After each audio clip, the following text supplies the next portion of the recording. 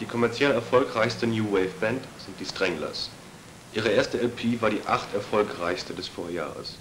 Die meisten Leute fragen sich jedoch, was die Stranglers außer ihrem Namen mit Punk gemein haben.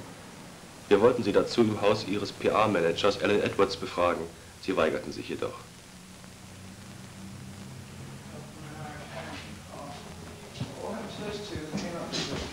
Right, one of those. One of the pictures. Oh, they're going to do it. Hey, look, I'm not on it.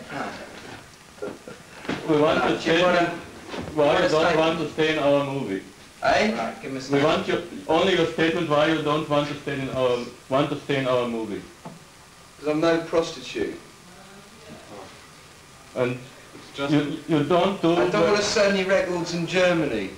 I want German bands to sell them in Germany. And you hate Germans, you say? Eh? Majority, yeah.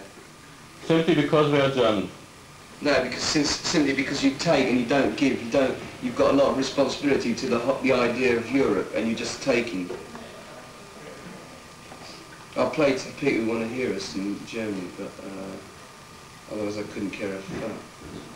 But a lot of people in Germany want to hear you and want to know something about. Then they're going to hear us next week. They didn't want to hear us 9 months ago.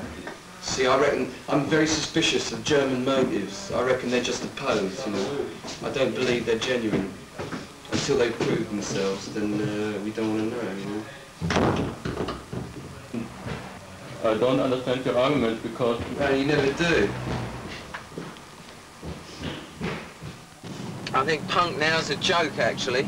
I don't think it bears any resemblance to what it started out as, and I don't think it's fulfilled very many of its original